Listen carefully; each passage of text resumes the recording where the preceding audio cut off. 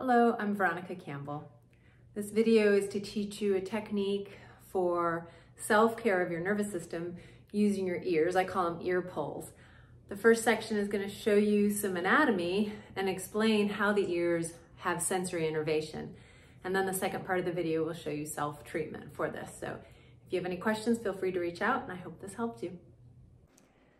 This is for self-care of your nervous system for integrated manual physical therapy patients. This image is of your ears and the sensory innervation of the ears.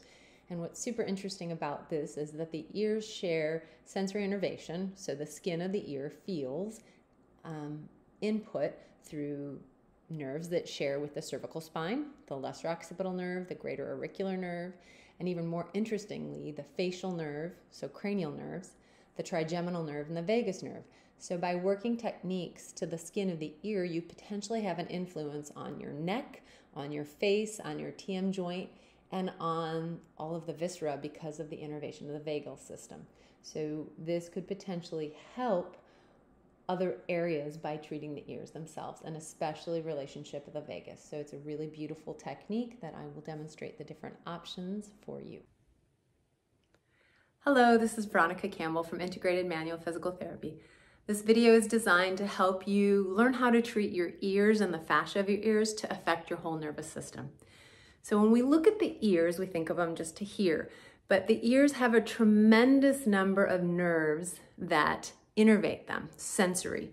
So there's the vagus nerve, the facial nerve, trigeminal nerve, and then some of the nerves that share with the cervical spine as well. So by looking at the mobility of your ears, you can get a sense of tension in the system. And by treating that, you could potentially help decrease tension in the system. So if you think about like how much dogs love their ears rubbed, it can be very soothing for them. So can this. So this potentially can help downregulate your autonomic nervous system because the vagus nerve innervates part of the sensory ear canal. So working with this could have a very global effect.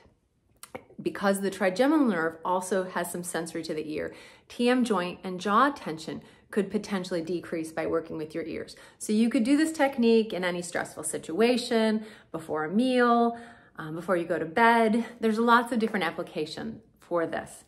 And there's no wrong way to do it as long as you're not causing pain. So you could start with just very simple, gentle ear massages to relax things. When you think about ear acupuncture and auricular therapy, the ear often represents the whole body. So you can have this global effect. But then you can become even more specific.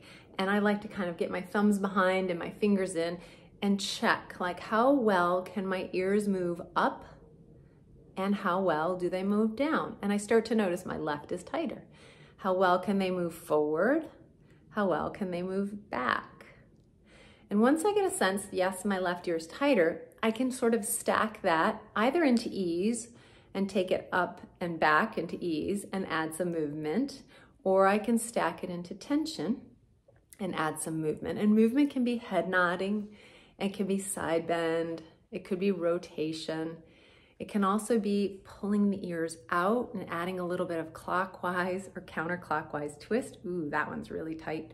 My left ear feels so tight I can move both hands over to the left side and gently pull that into a tight direction. And again, adding head nodding or side bend or deep breath.